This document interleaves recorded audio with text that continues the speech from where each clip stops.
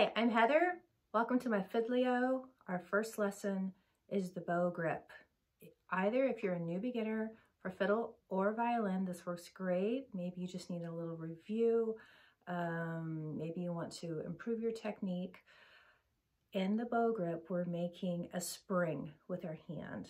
And the spring system allows us to have a lot of control, and it lets us go very fast, as we might do with our shorter bow, as our shorter strokes, maybe in the middle of our bow, or ultimately when we also are playing some very long, look how long that bow is, very long bows, okay, are really secure and, you know, technically appropriate bow grip. It lets us do what we want to, and that's all that it's about. It's just getting to express ourselves the way that we want, okay?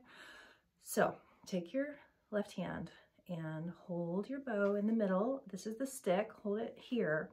And then you take your right hand and you bring it up and you allow gravity to, you know, do as it will with your hand. And you can see I'm making a C shape.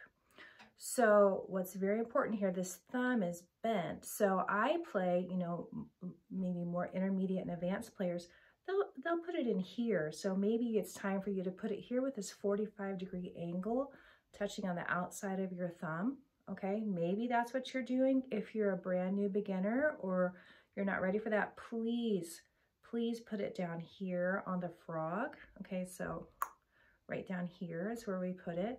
What that does is it naturally forces your hand into a curved shape. It's critical that your hand is curved, okay? So to make the spring system, it seems like we would have our hand up against, actually up against the side, because that would be a great way to not drop your bow. But what it does is it deadens the tone and you just don't have the control. It makes it, it's kind of like bowing with a baseball bat or something. It's just not great. So what you do, let me get my pen out. If you go onto your, let's see, go into the first knuckle and, oh, I guess you can't see there, and draw a little line here. I'm sorry, I have to draw it down here. Yeah, here we go.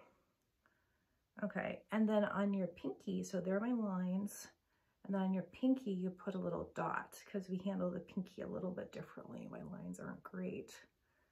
Okay, so this is what we do. So you hold your bow here and lay these lines on the first nut on the joint. Bend your thumb such that, see the C in here?